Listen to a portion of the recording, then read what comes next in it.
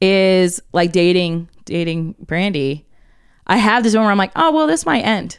Like, you know, where they are in their life, our priorities, who knows? Right. Who knows where this will go? And so instead of that making me sad, and I mean, there's like a twinge of it, I'm just kind of like, ooh, I just want to revel in it then. Yeah. Like, this might go away. This has in fact, this is more tenuous than anything else, right? I was married, like had taken vows, and that ended. Yeah. So like, I think that's the thing that I'm going to miss in future relationships is the knowledge that when you're in love, you could fall out of it. Yeah. And that's what sucks. I was like, oh, this is forever. This is it. This is forever. Oh, hey, you don't even got to worry about it. Yeah. Hey, what are you talking about? Yeah. This is it. I thought I had done heartbreak and I didn't know. Yeah. Yeah. And then I'm like, oh, you were just wrong. Yeah. And even though there was all this time and good shit happened, and it was good, and it seemed like something so. I mean, listen, long distance is a bitch. Yeah, it's not a small change, but it felt like, but in the context of the rock solid nature of our deep love and commitment for each other, I mean, it couldn't shake it. Yeah. And then it was like, rock slide, tornado.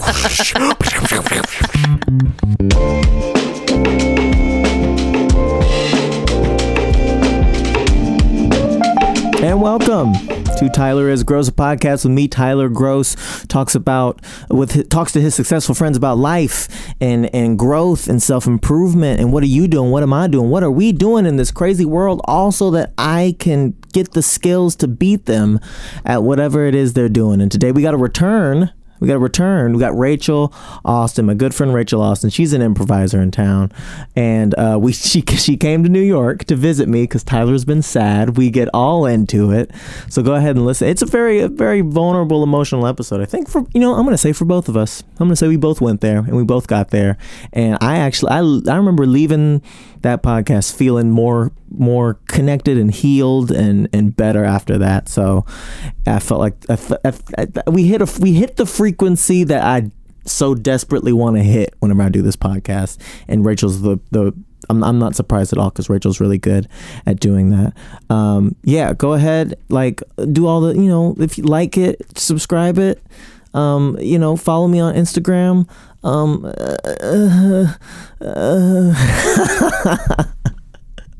Love me. All right, you get the stuff. You know where to find me. TylerIsGroce.com. That's my website, and you can find everything on there if you need to find me. So it's up there. Check it out. Enjoy. Rachel Austin.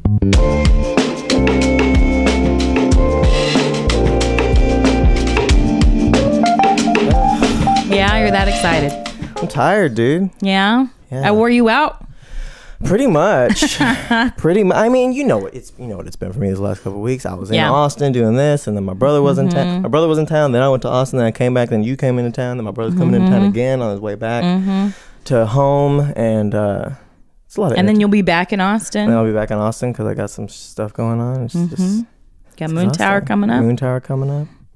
I think my face is going to be on a poster. That's going to be pretty cool. That's pretty cool. Did I tell you that already? No, you did not. I didn't tell me that. You did not. I am amazed that was not the first thing. Because I'm not. I text you, hey, I'm here, and you respond, my face is going to be on a poster. I care more about you than I do about me.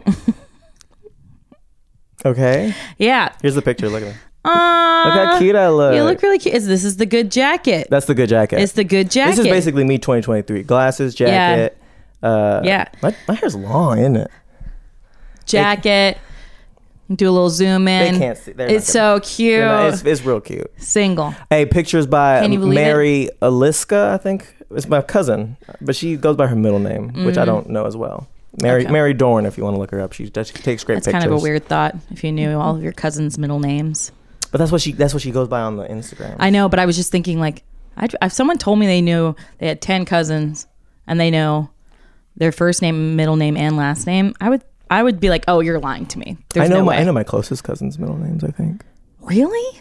You ever meet somebody without a middle name and you're like, what's wrong with you? Well, where are you from? I think it's you're in hiding and got lazy. That's what you think it is? Yeah, I'm just like, okay, made up name. What's your name? Mike. Mike what? Mike Jackson. That's just It's an L. What's your middle L. name? Just Jackson. L. Mike L. Jackson. What? My brother Samuel. Samuel? That's Samuel. Samuel L. Jackson. Man, yeah. All right, can I have the money out of the bank, please? I killed that guy in Tennessee. Yeah. All right, I like how we both had different crimes. What did you have? Mine was that he was at a bank and was clearly like part of a heist. Yeah. Yours was murder. Yeah, it's fucking hot. Yeah. There's no, it's not you. The disdain. Well, what the fuck is that? Oh, I think it's my phone. Whoa, that scared the shit out of me. That scared the. Wait, stop. Did you say something that made your phone be like... Guys, you saw it here first. Tyler's apartment in Brooklyn is haunted. It's haunted by ghosts who are like, it's not that hot in here. I disagree. Stop it. I'm finally comfortable. It's an unusually warm winter. which I guess is true. I guess it's true. So what did you want to talk about? What did I want to talk about? You asked to come on. Oh my God, no. How's your weekend been with me in New York? Rachel came to visit me in New York because I've had a rough go. Yeah. And she's came to visit to make it worse, it turns out. I was like, I have to see this misery in person. Mm-hmm. I wanted to have the best weekend while you had the worst. Mm-hmm. It felt great. Yeah. I liked when you cried so much. Mm-hmm. Yeah. Mm-hmm. I liked it too. I didn't like it when you were saying, when you took my hand and you were slapping with it and you were like, why are you hitting yourself? You cry big crybaby. Yeah. I thought that was a bit overkill. Well, it's like a little trite. Like, it's like I didn't try at all. Yeah. And when in coming up with that, it's like I use like the lowest hanging fruit as far as like torture of a person, you know? Yeah. But yeah, no, what'd you think of New York? Hanging out with me in New York. It's been really fun. Yeah. I was worried about you, but also I knew I miss my friend. Yeah. I miss you. I really miss you in Austin. And we've never like done a thing like we've never like traveled together. You mean? I mean, I know this isn't really travel, but you know, but kinda. Normally we do improv or we drink and we hang out and that's it. We've never like done activities. Really. Yeah. Not really. Yeah. Everything we do is sitting. That's really all. That's all I want to do. Is that why? Yeah, I'm your sitting friend. If we were in an alternate universe where it wasn't podcast but it was jogcasts, this would never be happening. It's radio but jogging. I'm like, nah, that's not me. I don't think so. Oh wait, we've invented exercise that's just sitting. I don't think I want to try that out. Yeah, I want to do that. But no, it's been fun. We got drinks. Yeah, we went to that nice restaurant. We went to which one? The La Crocodile. La Crocodile. Yeah, that was nice. It was fun. That was cool. I liked being fancy for a bit. That was cool. Honestly, it was one of those fancy restaurants where like this food is good. It was good food. But it also, was it $40 good? I don't know.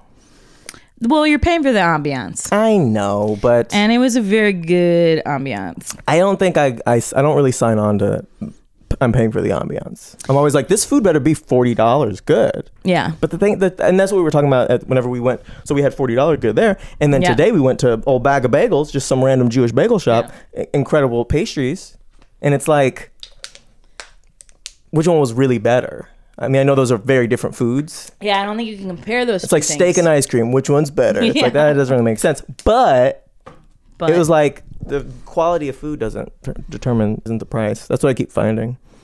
And it's disappointing. Where it's like, is nothing worth anything? So, see, like I said, I'm pretty down right now. I feel like, you want to know what the weekend was like? It was like this. You're like, wow, wasn't that a great show? I don't know. They're gonna die. We're gonna die. Everybody's gonna die. They're just playing pretend words. Yeah. When I'm feeling. Oh, it's interesting. Those are two actors pretending to be in love. That's what love is like. Just people pretend. There was a quote from the thing. It was what love is a lot like corn, where it takes a lot of energy to grow, and then over time we turn it into, talking about corn whiskey, turn it into something that's toxic and bad for you. That slowly. Oh, that's right. Makes you fat or something like that. I don't know. So yeah, it was good. Oh, I think they were talking about corn syrup. Corn syrup. Yeah. Yeah. We saw a musical called Shucked on Broadway. It's about corn. It's just loudly about corn. Yeah. Quietly about family. At its surface, it is a story about the great American product and export, corn. But at its heart, it's about how many puns can we fit in the next 2 minutes. That's really what the whole thing was. It's just how many puns can we miss? So many puns. So many puns. I wish they would have set you up for the amount of puns.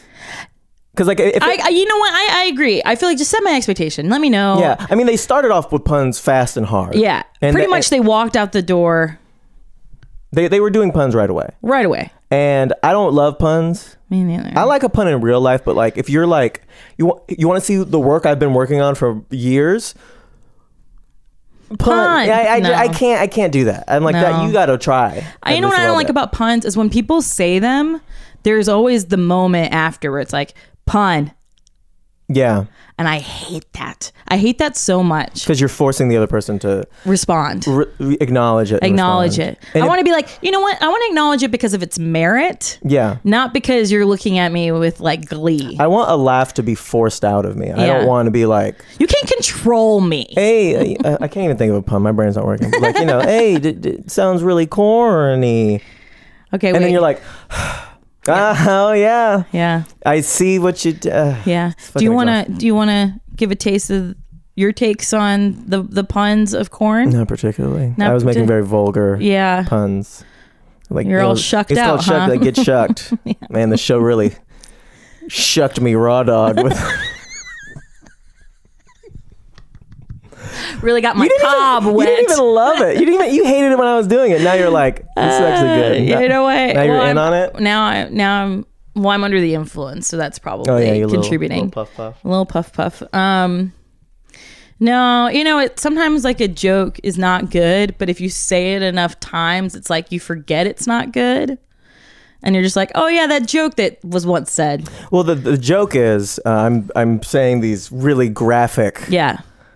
You know, actually, I didn't ask for it to be explained to me. but what's fun about it is that you don't like it. That's what originally made it fun, and now you like it, and so I kind of don't want to do it. Yeah. Now you're kind of on board. Yeah. And I'm like, See, it was a very fun weekend. It was good.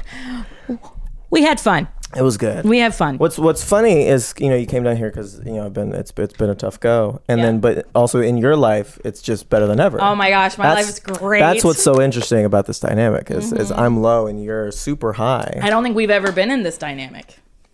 I feel like I've always been low and you've always been hitting those highs. Mid to high, you know. Mid to high. Mid to high. You know what I was thinking about, because I'm in this low space. Basically a breakup. I'm in this low space. And then I was thinking about, when's the last time I was this low? And I'm like, is there a period of time? Think about your life. Is there a period of time? Like, how often should one be low? Expect? I mean, because it's gonna come. It's not a bad thing to feel down or sad. No. It's just that's just part of the roller coaster of life. But like, you know, is it like I've had a pretty good 3 years. Something's coming. You know what? I kind of feel that way, but it's because I'm on the other side of a bad period where now I'm like, okay, finally I'm getting some fucking relief. I'm just going to ride this out I think I deserve at least 5 years of this. Right. To make up for the last. Yeah. How long was your last? Okay, I think it was, from my perspective, forever. It was a long I was so fun. Thank you for being my friend. I think the thing about it is, even when no matter this, the fun level is here. It's still the same. This is just mood, fun. It's the fun's. If anything, it's inspiration. Yeah. If anything, it's like the opposite. Like, we go low, the fun gets high. It's so like funny. So sad. Yeah. Yeah, because when I'm hurting, I just want to laugh. Yeah. And then when I'm happy, I don't need to be made to laugh. Yeah. Because I'm full of content. No, I think my bad period, my low, tough period was from 2015 to 2021, so 6 years. No. Yeah.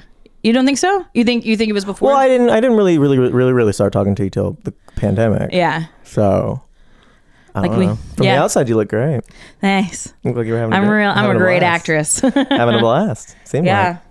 Yeah, that sucks. I didn't realize it was so long. Yeah, because it's like before separation and divorce. I mean, the times you're not going from like your happiest times to being like, well, let's get separated. You know? Yeah. And so I think it's funny is like, I think 2016 was my worst year in some ways.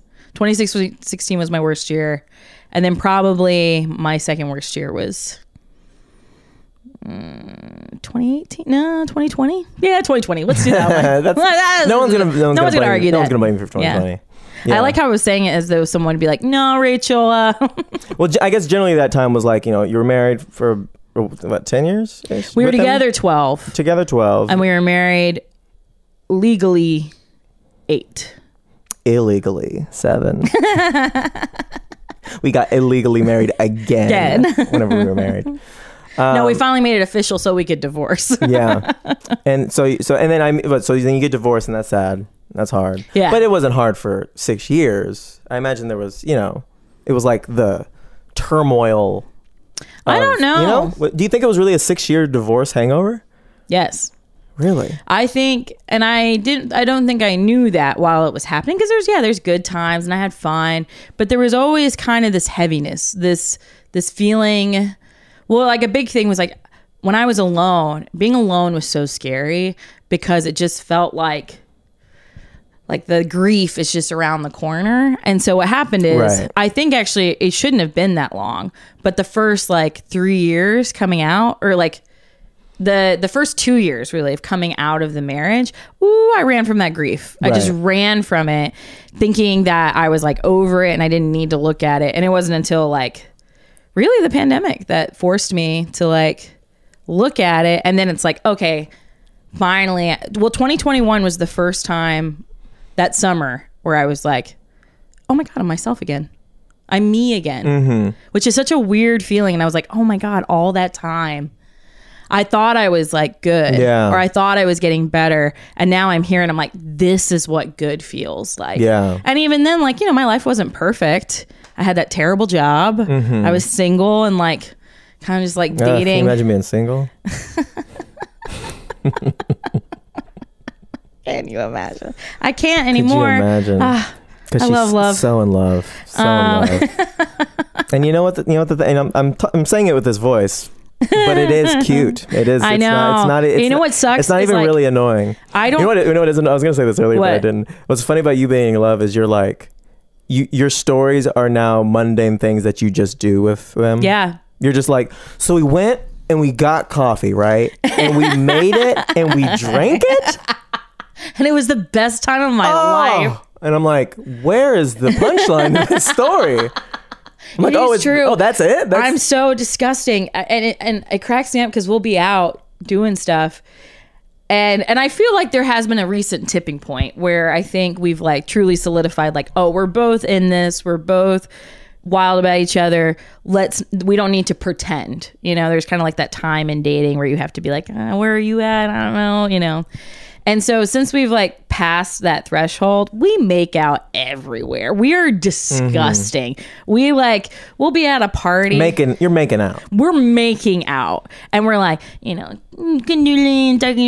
it's I'm we are so annoying and I don't care. And I want to keep doing this thing. It's cute if you keep it under once every 30 minutes for 5 seconds. I'll say it's cute. Yeah. I mean, I will say this. We're not going to town on each other. No, but I'm saying if you're just in the corner by yourself for 10 minutes, they're just rubbing noses and whispering and now they're baby birding.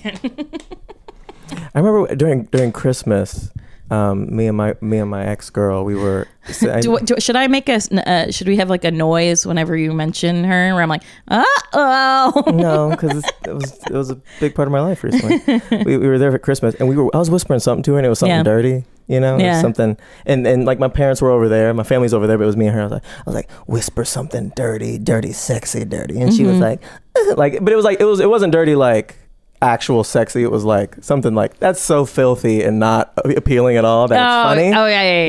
Yeah. And I was I want to take off these granny panties and wad them up and put them in your mouth. Yeah. So then she's like, oh my God. And then my parents were like, whispering's not polite. And I'm like, number one, I'm like we're a couple. You should let us be. Just let us whisper. Y'all were over there and we were over here. And number two, my second question was, if they they should just be like, oh, look at them. Yeah. But if the only reason that they would say that was like, did I whisper that? Or did they just hear me say, oh, I'm going to put my granny panties in your mouth. They're my granny panties. And then your dad's like, whispering's rude. Whispering's rude. He should be like, whispering's preferred. Please whisper. Please whisper. Please whisper more. I don't know if they heard me. Or they're just like, we're uncomfortable with our baby boy being well, like, how gross were you looking? Like being like So I'm saying that's okay. Yeah Great. Listen, you came on here, I didn't even want to do this. Oh my god. So if there's any pauses, that's on you. Oh my god. But yeah, so you're going through this, and then meanwhile you're like, oh my god, everything's so great, so great, and I'm like, for now. Yeah. You're like, you think it's good. Just wait. Just wait until you see what really happens. Yeah. And what's funny is a year ago, I was where you were. Yeah. Yeah, that's nuts. How quick it, literally. Literally, we were literally switched. Literally switched just because you were newly in love. Mm-hmm. And I was just being fucked over by love. Yeah. And actually at the time was like, I'm done. Yeah. I've had enough sex for anyone could be satisfied with. I've been married. I've been engaged. I've been divorced. Yeah. I've had threesomes. Just kidding. Mom. Because I know you're watching. Yeah. Yeah, I'm done. I don't need to do it anymore. I'm done.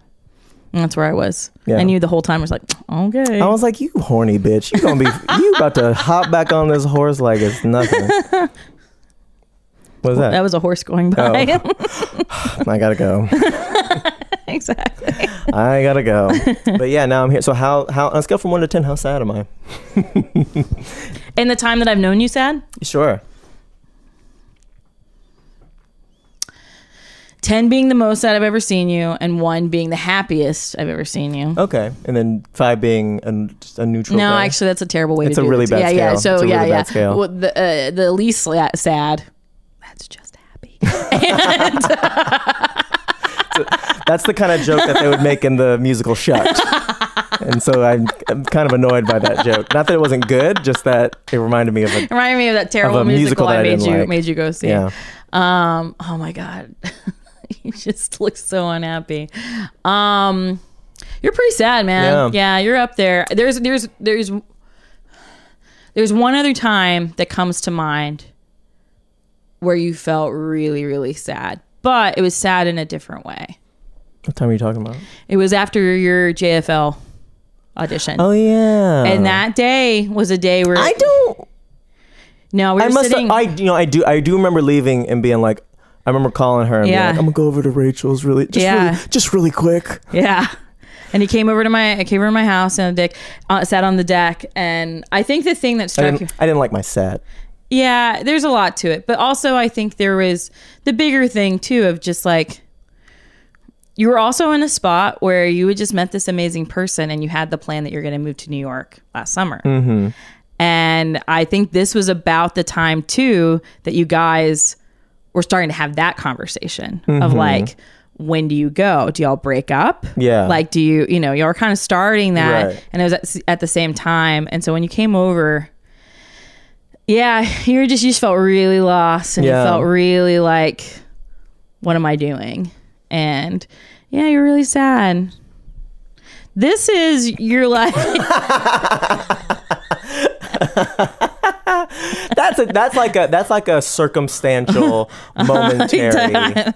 I was thinking about this last night because that was like, you know how you got a mole and they're like, oh, we'll just take it off. Yeah. And then there's skin cancer. This is like, you have melanoma. You gotta cut out how much of my arm? We got to take the whole thing. We got the single. It's just gonna be you're just gonna have a skeleton arm. Yeah, that's really what it is. It's sad. I mean, sad is a weird one. Sad's a weird emotion for me because sad, like angry is a really strong visceral emotion. Right. You're angry, you're angry. Yeah. And when you're happy and sad are for me are kind of more mellow emotions, maybe. Because when you're happy, I'm just like, man, I'm happy. I just want to pause for a second. Sure. and just say, I would really love it if someone starts this podcast and they're like, oh no, I fast forwarded it into this part. And happy is just where you're like, and like, sad is like, wow, they're really getting deep. We're really getting deep on this episode. It just makes me feel like good. And then fast forward another 30 minutes. But sad doesn't really get me. But this sad. I mean, I think sad is probably appropriate. But I was kind of meditating about it last night because all we've been doing while we're watching shows and in between is just being like, and another thing that happened between us, between me and my ex. Yeah. And it's the other thing is just like it was, one of my gurus, Aubrey Drake Graham, once said in a song that he made, he said, the first love is the sweetest, but that first cut is the deepest.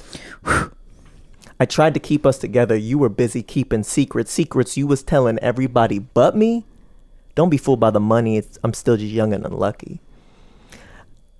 I'm surprised I'm just keep going. I know. You know what? Also, just by the way, I can't wait for one day where we're hanging out with Drake and we get to talk about how his music just followed us around. I'm never going to be hanging out with Drake. Fuck you. Who says that you're the one who makes the connection happen?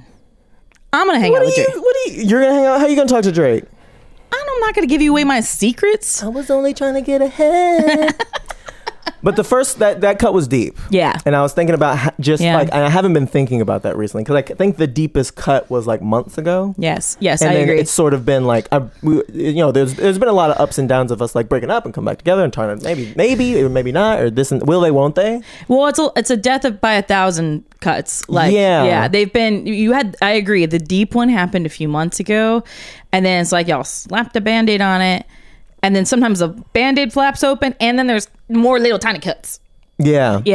This feels right to me. Yeah. And I think the thing was just like, that was the reason. And one of the things you notice, or I said about me, is like whenever I'm having issues in any relationship, I'm just crazy thinking about it because I'm trying to solve it. Yeah. But then I realized, I'm not trying to solve it. I'm trying to fix how I feel. Yeah. And how I feel is deep is like that. That's a deep one. Yeah. It's a deep one. And sorry. He's so emotional, folks. He's burping. Yeah. It's a deep one. And even wanting the desires to, you break up, there's, number one, you're with somebody. So you have that physical pull and habitual pull to be like, this is the person I want to talk to about this kind of stuff. Yeah. And also like, I want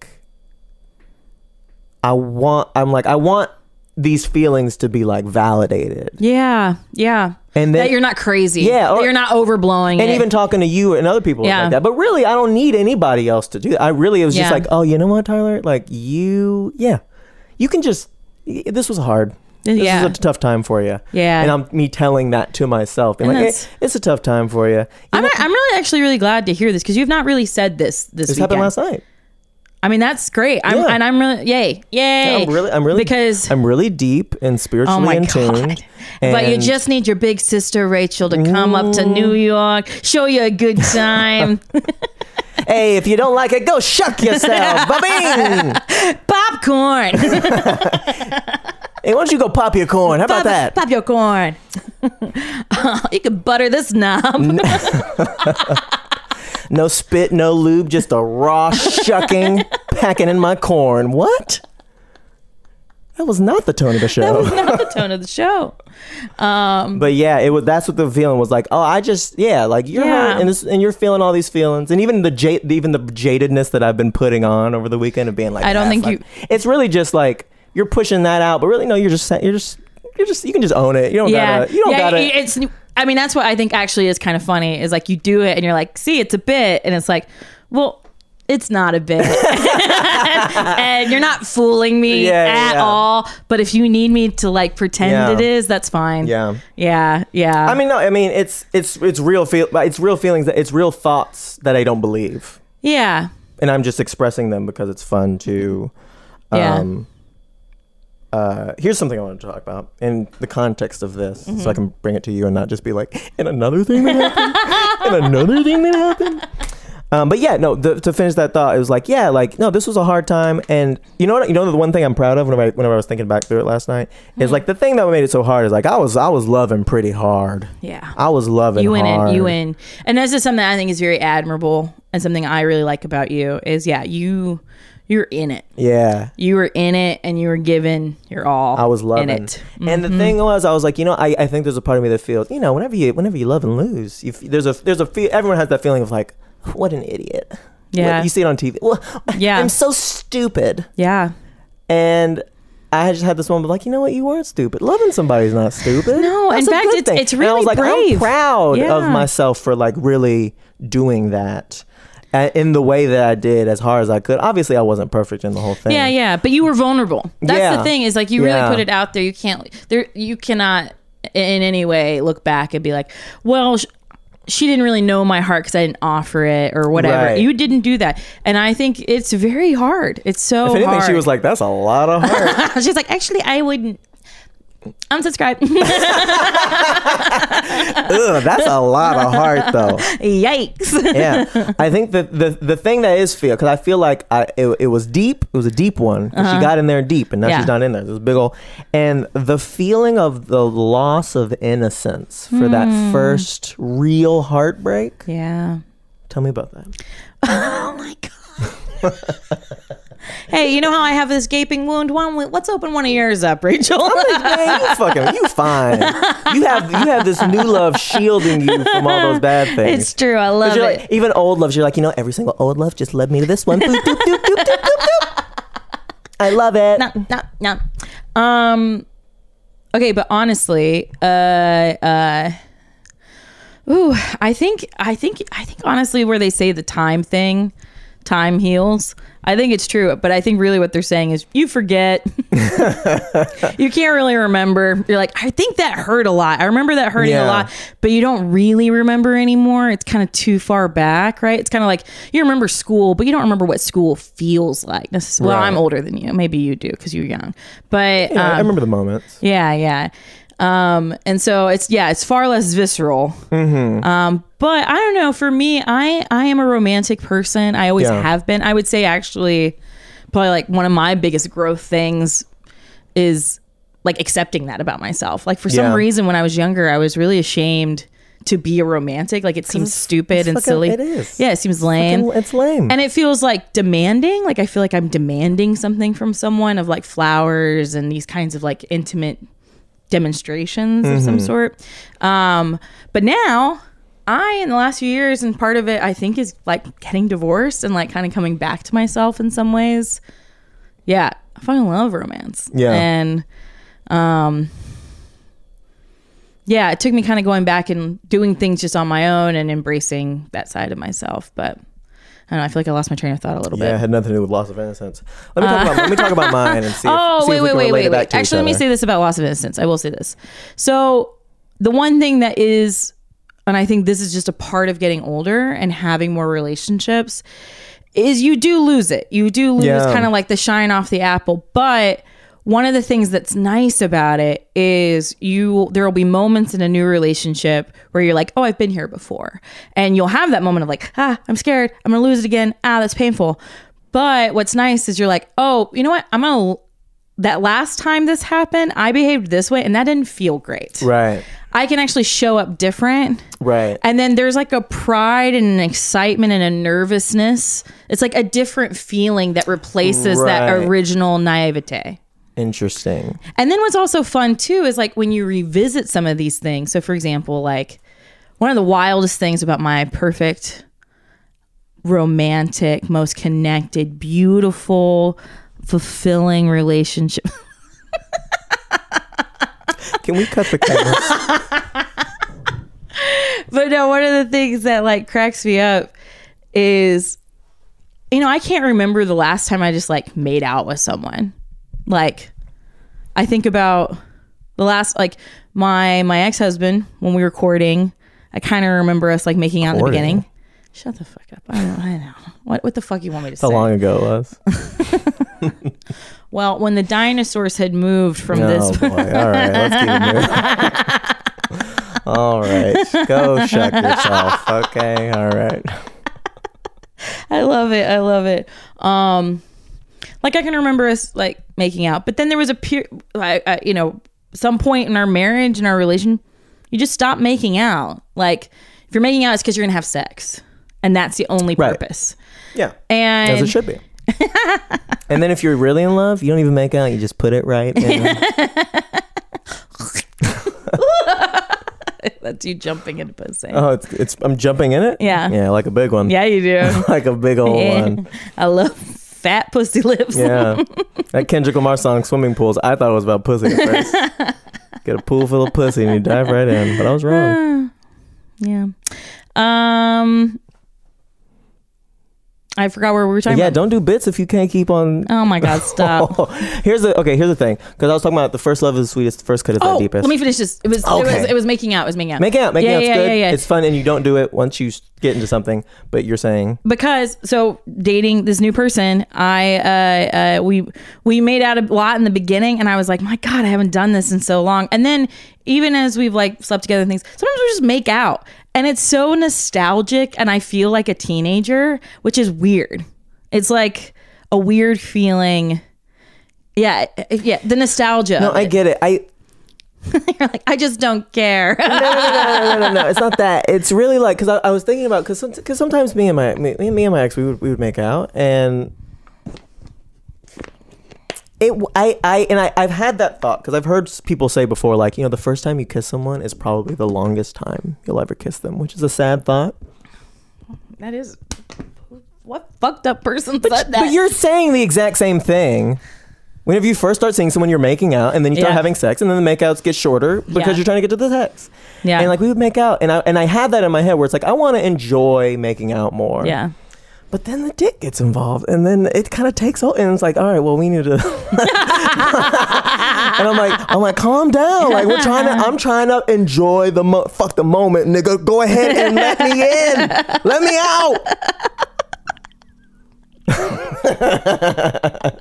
I mean, that happens. It's just like the difference is like my pants are wet. I don't know, we got to replace this cushion. It might be something different with girls, but I don't know. Women?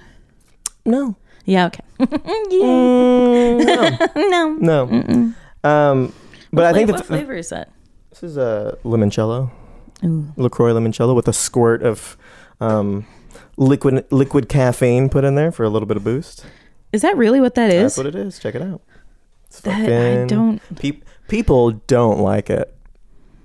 It's upsetting. It's upsetting to people. Yeah. Yeah, it feels upsetting to me. The bottle's really scary looking. It's it feels like you're poisoning yourself. Yeah. Well, it says okay. It's interesting. It says caffeine poison, 80 milligrams. Mm-hmm. Yeah. Poison. I don't think it actually poisoned me. I haven't taken a shit in like 3 weeks. But besides that, like I feel pretty good. Loss of innocence, deep down. Yeah. Deep cut. Yes. And I think this is the thing that I honestly worry about, because it was like it came from like it was like the first real big love thing I was feeling with this person. Mm-hmm. And it felt very childlike. Came from like that deep of a place.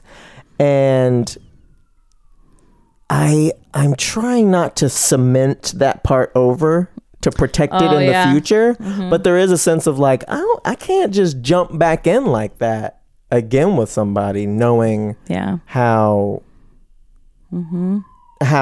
deep that wound was. And I worry, I'm like, oh, maybe that's the deepest I've loved, and then everything else will just be a little more shallow than that.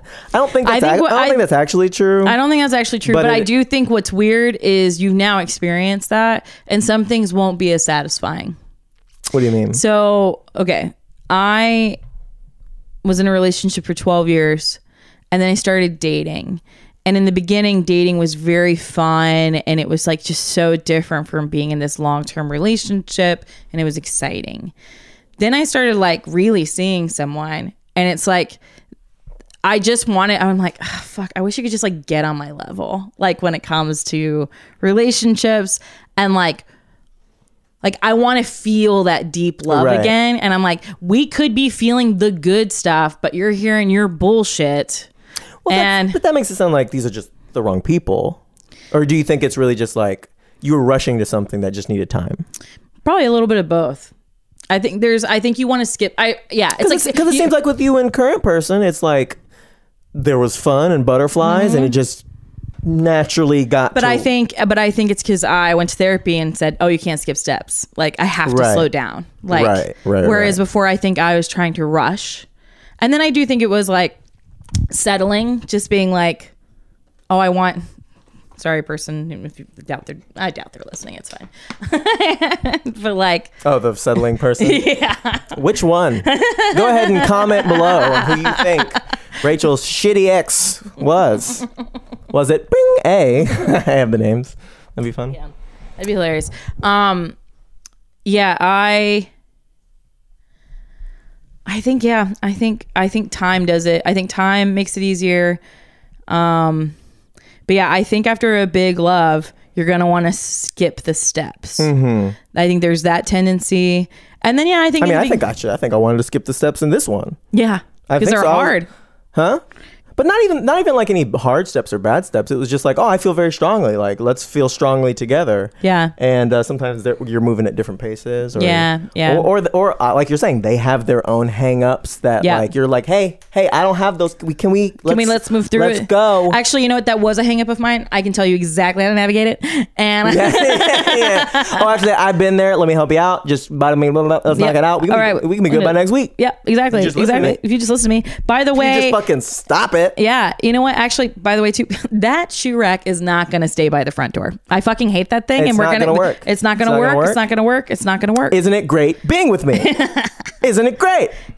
Where do you think we'll go on our honeymoon? It's like, man, this bitch is crazy. About you. And she gonna say something wrong with me in the podcast. They're listening. She's gonna say something wrong with me in the podcast. Can you believe this shit? Shit, you lucky. Wow, I was transported. It was as though I was in their living room listening. Can't believe she forgot about Daryl. Can't believe she forgot about Daryl. You know, I miss Daryl because he would say such sweet things to me like, nigga, where my food? God, Daryl really knew how to make me wet. Oh, okay. I feel like you got your list out. I don't know what we're here to talk about. I got other stuff here. We've talked a lot about, you're in a bad spot. Yeah. And the timing of it's hard too because you moved to New York. Yeah, just moved to New York. You have a big life change. And was big life loss in this way, but then also just losing the Texas support system and having to rebuild. There's a lot of grief. Yeah. And I think that's the thing. So earlier when you were talking about being sad and like sadness and things of that nature, what's interesting is like that day after JFL, you were sad. You were sad and you felt lost. This is grief. Okay. This is like, because you were sad that day with the deep cut. You were really sad. Yeah. I heard it in your voice. And like, it's that day you came over to my house, right? Is that the one you're thinking of?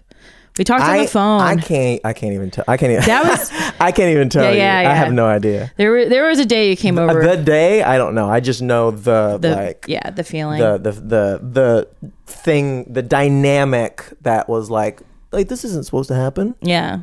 That innocence. I mean, we were talking about it the other day. There's a real innocence in me of like, well, why would they be mean? Yeah. There's a real like, I don't know. They love me. But they said they love me. Why would they say those things? Well, not everybody understands what love is. And it's like, well, but they said. Baby Ty, I'm sorry, but this is what the world is like. But they said. I know, baby. Do you want to go fuck her up?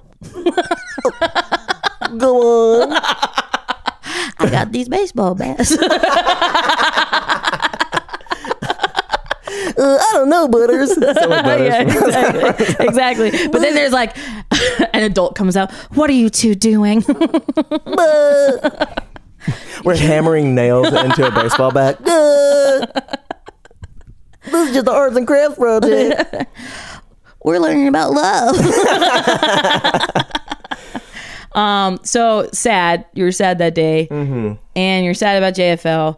this feels like grief. Yeah, I it feel does. like the things you're going because through. it's low frequency and it's just there kind And of it all the spikes. time. And it has its moments. spikes by triggers and Yeah. things. I think you're grieving the loss. But and this is a thing, they always say it in like divorce and things, but you're grieving the future you were planning. Yeah, sure. Like you Definitely. you had the dream of New York prior to her, and then New York became about with you two guys together, Right. and then I think there was there's a lot of that. Mm-hmm. A lot of that. And just the sort of quickness that it all sort of unraveled, and just being and the trying and not working of trying is just like fuck. It's just like fuck. And I think too, like how it unraveled, I think has shaken you. Yeah. It's shaken you because you thought you had an understanding of where they were at, where they were coming from, and what they were about, and then quickly learned that a lot of those things were not true. Right. And it wasn't from a lack of you like asking and looking for it, so it felt like deception. And so and the thing is like we've talked about it a lot, you have a great deal of empathy for them, what she's going through, and this was not an easy breakup for either party at all. We're both, we're gonna see each other again when I'm in, like, it's like there's not like bad blood in that way. But fuck that bitch. not what I would say on camera. I would never. I love her so much. I can't wait for us to spend the rest of our lives together. I still think it's gonna work out if we just push through these. I think that's definitely true. I think it's a lot of that. And then, but what has been interesting, like, there's a thing of like, have you ever honestly regretted a relationship? Yes. Okay. Well, that's the end, everybody. Thank you for tuning in. But you know what I mean? Okay, wait. Take it back. There's always something that you've like gathered or learned, or something that you're like blah blah. And the things that I've like learned and thought and realized, and like how getting somebody else to shake up some shit, and then you got to put together the pieces is obviously a painful process. But then that's also oftentimes in life, whether we like it or not, a mechanism for learning about X, Y, and Z. Yeah. So I guess that's what I want to talk about. Yeah. instead of this question, I didn't answer correctly. But this is the same thing that we talked about this weekend, where I'm like, have you ever regretted something? Yes. And it's like, now I have to explain more so that you can agree that, well, I guess no. I have to broaden the question so that you can give me the answer that I want. I know. But you know what I mean? Like, I get what you're saying. You learn stuff. You always learn something. It's all great. One of the things I learned about me, I'm such a good boyfriend. You're such a great listener. It's hard to get you just talk, honestly. Because when shit was hard, oh my God, I was like, oh, this thing I care about, boom, I don't need it. What do you got? Oh, what do you need? Do you need the shirt off my back? How about the skin too, bitch? I was ready to go. Oh, interesting. So you were. There were lines. I'm like, I'm not gonna do that. But like, what do we gotta do? I was so ready to, and I was like, this too? Okay, can you hand me that back? I don't want, you've lost your privileges. You've lost your caffeine privileges. I was ready to, I was so, if I was in a rom-com, oh my God, the audience would be insufferable. Cheering. You're such a martyr. You're so self-abandoning martyr. No, I'm not self-abandoning. I'm going to give you the shirt off my back. Yeah. I'm going to abandon my favorite things in my life. I will do anything on my knees, please. On my knees. I was like, how many fingers do you need? I have 10. I'll get more. I was ready, man. I was so in it. I was so committed. And I like that about me. I do like that about you. I'm like a loyal person. You are a very loyal person. Like, fuck relationships, like friend. Like, if you're in, like, that's it. Yeah. You're in. Yeah. Like even, you know, my friend Sandy's, but like, you know, we spent years apart, not talking, not for any, just drifted. And then like life. We came back and it's like, hey Sandy, like you're in. Yeah. You were in then and we haven't really chatted, kept up, but you're in. That's it. Yeah. You know? So I'm mad loyal. Tell me about how, are you loyal to me? Yeah. No, I am. Like whatever you anything I need. You call me, you text me. You know what? If I'm free, oh, you're there. If I'm not busy, oh. If I'm busy though. If I'm busy, you know what? I will rush. I will rush to get done. I'm not, you know. Yeah. You know. What's your name again? Reason. It depends what's wrong, you know. How urgent is it? How urgent? And that's up to me, not really up to you. You don't get to decide that. You don't really decide how urgent. I really do. Yeah. Also, hey, Tyler, I still need your phone number. Do you mind? I really, my close friends, I do email. My close friends, I do email, but I'm mad loyal. You are mad loyal. I always think about when I was in a situationship. That's what the young people say now. And situationship in which a crappy dude was kind of jerking me around, and I'd been in it for too long. I was wild about him. And yeah, you were the friend who listened to me talk about it forever, and then was like, you gotta. I was like, fuck this guy. Yeah, get out of this. And this ain't good. And then I think you were the one who suggested I write it down. I'll take credit for that. Yeah. I feel like you work. Yeah. I feel like I would do that. Yeah. Anyway, Tyler helped me write out what I needed to say to this person so I could get out of this thing. I pretended to be him. It was a good little scene. It was a nice little improv. We did a little improv. What? You're in this relationship now. It's going great. And you had this situationships and others. What do you think? How have you approached this one differently? Because you talked about that, approaching things differently, making different decisions, being like, instead of, I've been here before, instead of going A, I'm going to go B. Yeah. What have you learned from past things that is making this one more successful? I think first off, I was dating multiple people at the time in which we started dating. So I was seeing... This current person? Yes. I was seeing 2 other people when we went on our first date. So I think there was some of that where I wasn't putting any pressure on it. I was just kind of like, and I also was in a mode of like, I just kind of need to have some fun and like, honestly get my ego back a little bit. Like I felt so defeated and like fucked up from that thing that I was like, I just really need to be around people who want to be with me and aren't, sending mixed signals. So I think it was that.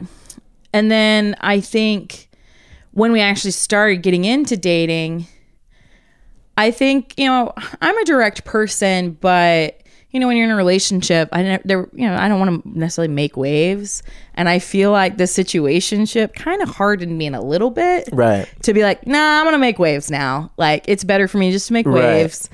And it's always better to make waves. It's always better. And we've talked about this with women and socialized and, you know, be seen and not heard, don't be a burden and shit. Yeah. And then I date these girls and I'm like, well, you fucking make some goddamn waves. It's like I'm in a wave pool and I'm like, I came here for the waves. Let's do some shit. Let's be a person. Yeah. Absolutely. No, you hit it. It's absolutely that. And I think I have like grown a lot, but like, I showed up in this and was just like, I'm gonna say the things. And then I think I'm with a person who they're here for it. They want it. They, you know, and it's, but I think how I've shown up differently is like, I took my time and didn't try. So even when we were like first dating and I stopped seeing the other 2 people, because pretty quickly I was like, okay, I'm enjoying this. I don't need this to like turn into a thing immediately, but like, you know, when you really like someone, you go hang out with someone else and I'm just like, I really just want to be with the other person. Like this is, you know, like I felt that way and it felt shitty. So comparison is important to dating. Step 1, find a girl you like. Step 2, find another one. Step 3, handle them both, compare. Yeah, compare. I'm glad you get it. Yeah. And then this person... Also, one of the things we talk about is like you've dated men mostly, and this person, pronouns she, they, but mostly they. Mostly they. Non-binary individual. And it's like, we were talking about how like showing up to that is different. It's very different. Because also, a lot of the men that you've dated have been, I don't want to be disrespectful, but a bunch of pussy ass bitches. Yeah, they've been a bunch of little dick pussy ass bitches. Yeah. And then this person is just not that a confident. Yeah. I'm sure they have their shit, but mostly they're like, yeah, I'm here and let's fucking hang. My buddy Chewy, our buddy Chewy, friend of the podcast. Yep. I mean, the first time I was telling him about it, he was like, "Oh, how is it to be like the least masked person in the relationship?" I was like, "That's very true." That's funny. Got him. Got him. Little PABs, compabs. Yeah. Yeah. So this is different. So it is different in that way, but it is interesting because they have the qualities I'm typically always attracted to. I told you should just date a girl, or at least not. Yeah, you did. I mean, you did. I'm like, just do it, man. Yeah, you made it sound like it was very easy, and there's no like hang-ups or like things that I'm having. I didn't notice because I was putting hidden cameras in your room. I was like, yeah, you should date a girl. I'm kind of bored of what you've been doing. Also, you should get a new toy. I don't know. Treat yourself. Purple doesn't show up great on the camera. Have you ever thought about neon yellow? Glow in the dark. I got your birthday present, a nightlight. Water that damn plant. Unrelated. Yeah. Because it was. I mean, you were talking about just like all the little like things that I really don't relate to. Like talking about all these people that you've been dating who like have these little. Don't emasculate me, bro. Yeah. Well, and yeah, it sucks. And it's so weird. So yeah, I think to give more. I feel like we haven't really set this up to actually explain. So okay. Just to give a foundation. In my previous relationships, I tended to be the more dominant, more masculine person. Sure. And that's even true of like when I've dated women or non-men, because I've dated some other non-binary people as well. And then, and so this is the first time I've been in a relationship where that is not the case. And I'm still like, but what's weird is like I have not changed. I'm not showing up different. It's just our dynamic allows for that, and it's not, and it feels natural, and it doesn't feel weird. Right. Yeah, and I think the other was also true too. It wasn't like I was trying to be something with them, but I did feel pressure to always be that. Like sometimes I'm like, can I just take a break? I don't want to be in charge anymore. Yeah. Whereas like with the person I'm dating now, I'm in charge like in life stuff. But sometimes I'm not. Sometimes I'm like, I'm tired. And I'm done. And they're like, let me go get, what do you want, Taco Bell? I never feel, I typically don't feel a lot of pressure in relationships to fit into a role. Yeah. I don't know if it's because I'm like, just a fucking idiot that I'm like, doop-a-doop-a-doop. What I do? Yeah. I didn't do something. I don't know. Like I don't feel a pressure. I have felt a pressure at times, like when I'm down or tired or something, where I'm like, let me put on my clown nose and shoes. I feel I need to entertain. I have felt that a little bit. Ooh, gross. In a relationship? Yeah, just because like a lot of the because I mean we've talked about this. Yeah. This is a pattern that I've come to see where it's like he dates unfunny.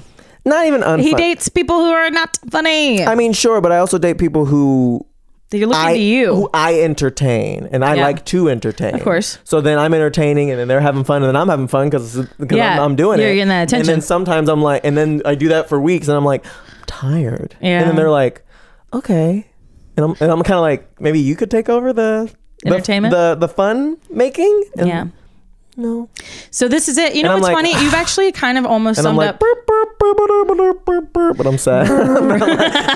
I'm just fucking tired. And like I felt that pressure. But beyond that, like gender role shit. So actually what's interesting is I actually feel exactly that. Except the fun making is like life logistics of, we're gonna go on a date. Rachel, where are we going? How are we getting there? What are we going to do? Where are we going on vacation? What are we ordering in? How are we spending our, like, I feel like I've been in so many relationships where the fun that has to happen of life, because otherwise it would just be a dreary mess, comes from me. And then when I'm like, I'm fucking tired, man. Like, I'm down. I'm feeling depressed. I don't want to be in charge. The other person is that where they're like, oh, well, I'm just like, okay, fine. I guess I'll do it. Yeah. And I'm just mad. But I think the difference though now as a growth and all of that is 15 years ago, I gritted my teeth and I did it. Right. Now I do not do that. Like when I don't want to do it, it's not me being like, fine, I'll do it. Now it's like, I've been in charge of the fun for a while. You should be in charge of the fun. Yeah. You can't? Bye. Yeah. Like, you know what I've realized is that is the thing. That's the thing that I should do is like, hey, I'm tired. But I did the same thing as you. This is the thing. This is the difference in our age in experience, because where you are, I did that. Right. No, but this is the thing that I'm realizing is that I have a real aversion to just leaving. And I don't mean leaving the relationship, but like if there's like a night, it's like, okay, I'm not on. You're not on either? I'm just gonna go. Like it's like I feel like it's wrong to leave for no reason besides like it's not really popping tonight, is it? And I feel like that's a betrayal, or that's like, and I'm realizing that I'm like, no, I don't think that's true. I think it's probably better that you just leave and just like do. But I don't know where that comes from. Yeah, I think I do something about my father, but 100% about your father in some way.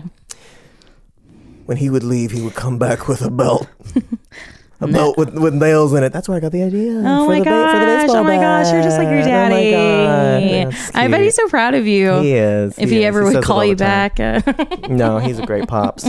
I remember one time I got in trouble for your something. Your dad actually, because he was really involved in boys with scouts, right? Yeah. That's really, I wish my family had been more involved. He was super involved. He loved scouts for himself. That's awesome. And he like put us in it and we enjoyed it. Yeah. And it was like, it was a family thing that we did together that I think meant, it obviously shaped who we are, but it also meant a lot to him as well. Well, I think that's so cool because I think as an adult now, I'm like, did my parents have hobbies? Like they don't. Yeah. Besides church and God, which is their main hobby, like.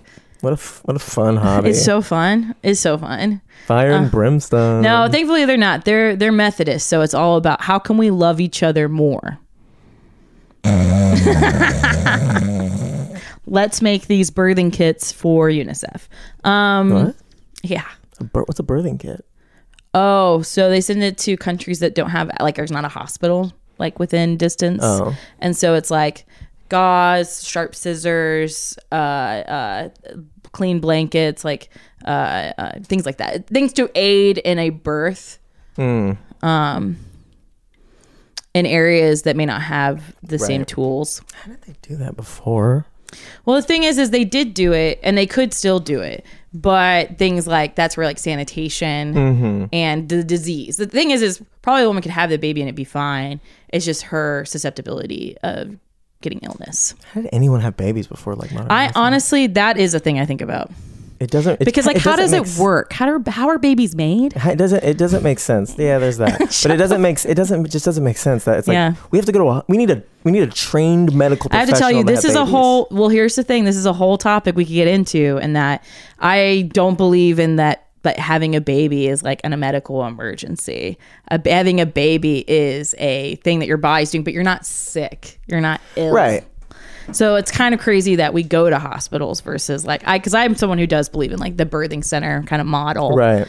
Because doctors are used to treating illness. Yeah. They're not used to, anyway, we could go into it. So it's boring.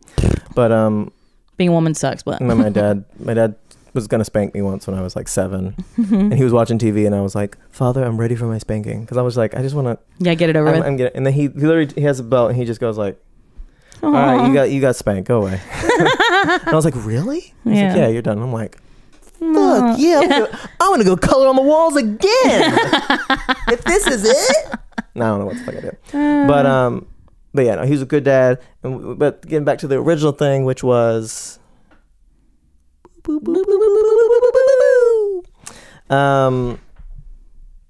Dad, I'm sure it has some but not wanting to leave. Whenever things are like weird, I feel like a betrayal. But yeah, I think if anything I've learned, it's a lot of little things like that, like my habits, the things that I do, what gets me to where I need to get to, what rubs people the wrong way. I think a big thing is I love hard, like I was talking about, but I also You're fierce. I'm fierce. I'm a passionate motherfucker. You're a fierce. I mean, this is why I think we're friends. And I think that's why people like me. Is like I'm passionate about the things I'm passionate about. Yes. And then when I'm passionate about you, they're like, whoa.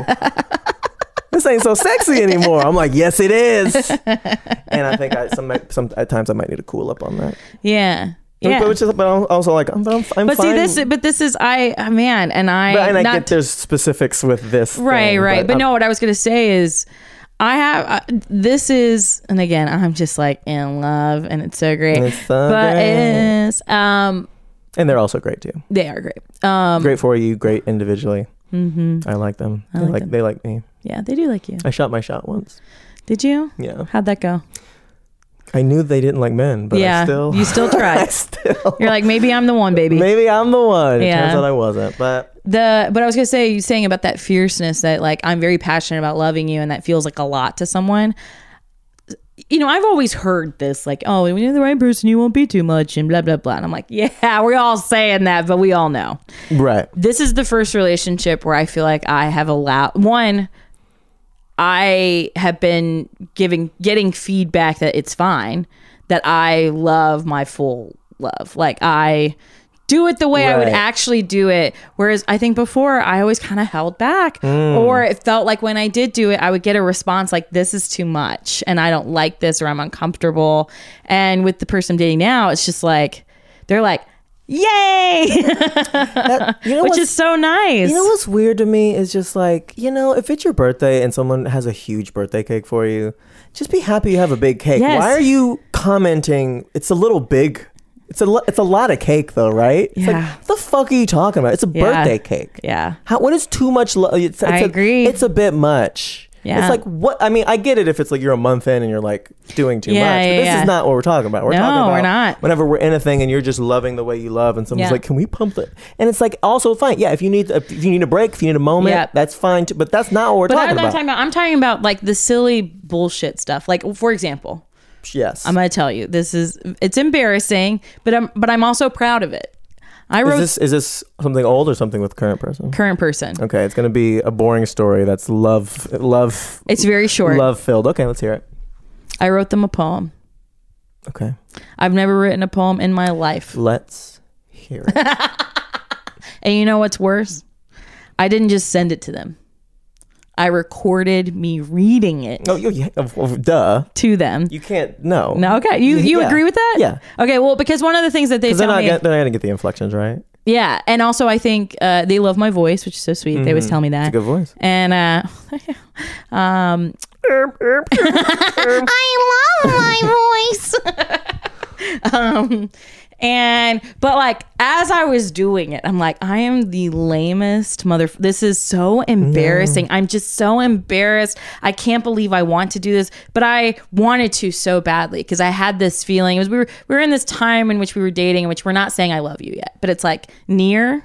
Yeah. And that feels too much, but also saying like you're great feels crazy.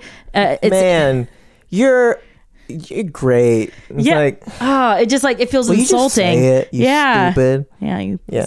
And so I wrote this thing and sent it, and their response was just so like, oh my gosh, that's so nice. But it also, their response wasn't like, didn't embarrass me either, of like being like, oh my god, this is the most amazing thing. Because we both are like, you wrote a poem. That's so nice and sweet, but we also know it's not going to be great. Yeah. I like that. Yeah. I like that from your perspective. Yeah. Because I mean, whenever you do something like that, there's a pressure on both sides. Yes. There's like, okay, you wrote the poem, which is fine. Yes. And then there's a pressure. Okay, how am I going to respond to this? Yes. And I need it to be genuine, but I don't want to lie. Don't fucking lie. I'm happy that you wrote the poem. I don't want to say I love it because it's probably not good. Yeah. And as long as you're just I just want you to be appreciative that I wrote the poem. I think an important bit too, and because they're very funny, is because I sent it via text. Right. And then I saw them later in the day, and they're like, I thought you said you. I recorded my voice, and then gotcha. and sent it. And And part of it was because like we had like our next date was like in a day or two. Well, I ended up seeing them later in the evening, and they're like, "Oh, I really like the poem," and I was like, "Oh, thanks." But I'm also like, "Yeah, I feel kind of dumb because it's not good." And they're like, "No, it's gonna be really good." And you're like, "I think we should save it for when one of us dies."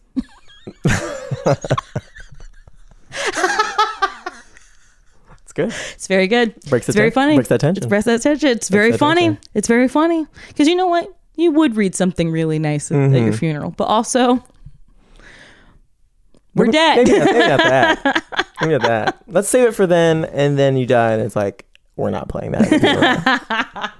I don't think Rachel would want that. I don't think Rachel would want that. I don't think Rachel's current wife would want it. But you know, it's just like, that's just being vulnerable. Yeah. And really all that is like, would I love somebody to write a poem for me? I think my ex did once, and I was like, I wasn't like, bleh, I wasn't like, what the fuck? But I also wasn't like hip hip hooray. You know? I was just like, okay, a poem. I think I would be I think I would be touched. I think I really would. I think maybe that's just not my love language. Yeah, I mean, that is true. It kind of just doesn't hit for me. I appreciate that you're doing it. It doesn't hit for me. Yeah. But also like, I think if you're uncomfortable with that, it's just like, what the fuck is wrong inside of you that you can't appreciate a gesture? And and also recognize and making it about you and your weird feeling. Yeah. And also like, I gave you a poem. I'm not saying like, marry me, we're together forever. That's not what I have. A hair on my eyelash and it's driving me crazy. It's still in your head though. Thank you. That's what's weird. Yeah. What else is on your little list? Let's see. I'm really great. What I've learned is I'm the best. What's that one? Your dick got smaller. Yeah, it's weird. You know, they say if you're over 16 inches, it's what you pray for. Yeah, it's really. Yeah, we've talked about a lot of this, honestly. Okay. History. There's stuff about me that me and you have already talked about that feels like we'd be rehashing it. I really like the hard outside, soft inside thing that I talked about. Yeah, we can talk about it if you want. Yeah, I feel like that was just a good, like, I feel like I'm hard, confident. Both of us, hard, confident on the outside. Not hard, like, yeah, but just like... No, people think I'm that way. People always think I'm strong and confident and self-assured. Yeah, actually, you know what? We're a great example of what's wrong with society and that we're both hard and soft on the inside. And if people are like, Tyler's charming and so fun and confident. Rachel seems like a real bitch. You know, I can kind of see what other people mean. Oh my God. About me being cool and yeah, cool you and confident, yeah. Yeah, but also, I don't know why you're like a funny, charming, cool, interesting person on the outside. You're all of those things, but for some reason that just attracts people that are like, I don't like it. It's like, what the fuck why are y'all here? That's honestly, my God. Why are y'all here? Why are you here? Get the fuck out. It's like, she's just so and it's like, then stop talking to me about it. Yes. Because there's plenty of people in your life that are like, great, this is good. Yeah, I like this. I like this. Keep I'm it into up. this. More. This is great. Keep it going. Yeah. I just think what's odd, this is not in a relationship, but just like related to this, the number of times people that I do not know very well will say some real fucked up thing to me, like about how like, oh, Rachel, you're not as big a bitch as I thought you would be. And I'm like, what? You didn't have to say that to me. I had someone who they're a very big sweetheart. Like now I know them better, but at the time we were at a party and they were like, and we were in an improv show. Remind me to talk about Lulu from the show. Oh yeah. Okay. You loved Shucked. You loved it. Loved to hate it. Yeah, I loved it. Loved to hate it. But yeah, I forgot what I was talking about. I was at a party and I had been doing a show with this person for like 8 weeks, and this is the first show we'd ever done together, improv wise. And we're at this party again. I do not know them very well. Like they're nice, but we've never like hung out. And they were like, "Rachel, I loved performing you," and I was like, "Oh, I love performing with you." And they're like, "Yeah, I was dreading performing with you. I really thought you were gonna like steamroll and be really difficult." And I'm just like, why? One, are you telling me? And two, why did you think that? Like, but even that, they think it's some sort of compliment. Yeah. But those are still the people that if they became friends with you, they'd be like, but she's too much. Like, you know what I mean? Like, why are you forcing yourself to say mean things to me? Yeah. It's really their problem. Yeah. I mean, no, it is. It absolutely is. And I went to a lot of group therapy to determine that. Yeah. Really group therapy. Oh, yeah. I told you about this, right? I don't know. When I had that big friend breakup a few years ago. This was in 2018. Am I thinking about the right person? Yeah. Okay. They suck a lot. Oh, really? That was me getting it from your eyes. Okay. I thought we had a breaking news. Well, I can use it. Breaking news. It's Carol. Yeah. There's no Carol.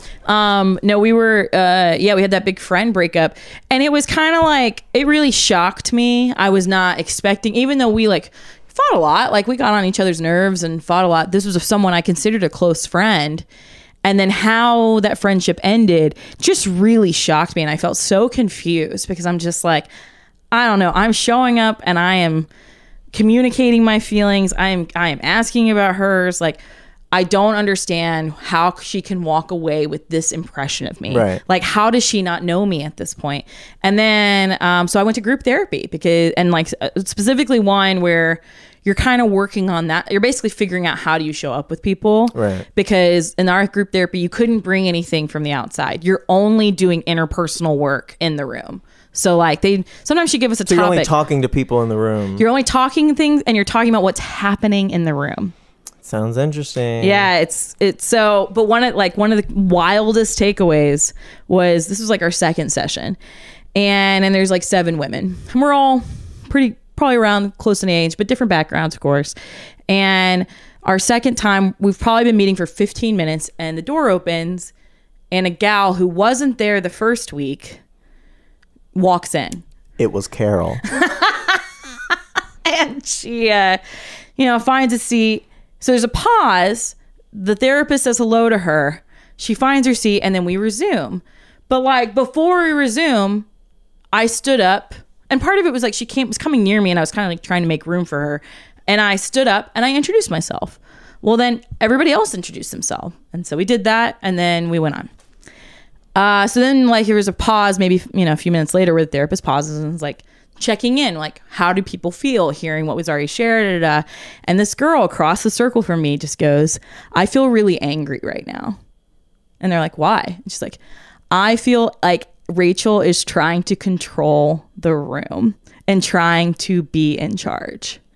And I was just like, what? And so there was well, why do you feel that way? And she's like, well, I guess I just feel really so Rachel immediately got up and introduced herself. And I guess I was expecting you to do it, but she did it before you could even try to do it. And I guess I feel bad also, why didn't I do that? I guess I should have done it, it just seems like Rachel's trying to be in charge. And then another girl agreed. And I was just and the therapist was like, yeah, you're right. Everybody get their bats. And they beat it out of me. I'm the therapist. I'm like, ha! We hate Rachel. Oh, don't worry, I do too. No. But then the therapist, what she did is she's like, well, Rachel, how do you feel hearing that? And I'm like, shitty. But then what happens is I explain that did not cross my mind at all. What I thought when that person arrived is, I hate being late. I hate interrupting a group thing and then feeling behind. That's what I thought. And so I thought I'm not scared of starting something. I'm not scared of feeling awkward. And so I just introduced myself because that's what I would want someone to do to me. That's what I wanted. And so then people hear that. And so over the course, I did this for a year and a half. That's the thing I found again and again, is people would misinterpret my actions as some sort of power play or some sort of I'm showing off. But what would end up happening through the discussion is we would learn, I'm like, oh, they're just really insecure. They're having insecurity and they're mapping it onto me. Yeah. And what's great about because you're doing what they can't do. Yes, or they want to do, right? Yeah. And so the thing that it taught me coming out of that is I can't control that. I can't control that at all. but I can have an awareness of it, and awareness of like how I am and how I impact people to soften sometimes like the interaction of like checking in or whatever. Or sometimes I can just like, I don't care. Like I'm fine with you being that way. And I'm not confused because I realize I'm actually not doing anything wrong. You're responding to something.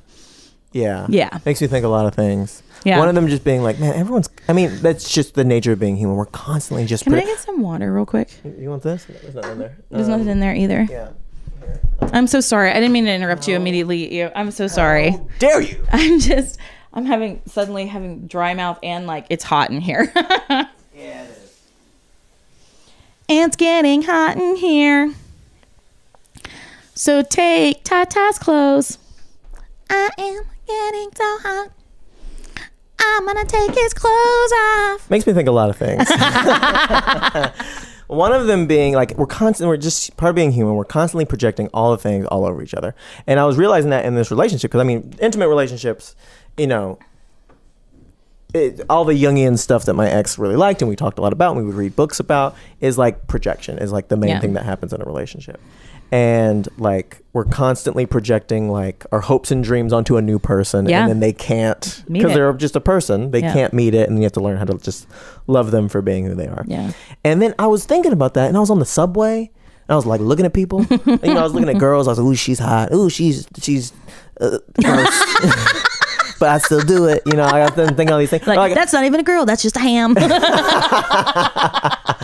I'd see a dude, I'd be like, oh, he looks cool. Like, oh, this guy, I don't fuck with this guy. And I'm realizing it's like, everyone's just being. This is not them going on a catwalk in front of Tyler. Just to be clear, New York isn't here for him. And it's not like the hot girl's like, ooh, and the ugly one's like, burr, burr, burr. Like actually, it's more like us walking here and just seeing someone pissing next to us on the sidewalk. We did see that. But like, it's like I'm seeing that, and then I'm like, oh, like all these people just remind me of someone else. Yeah.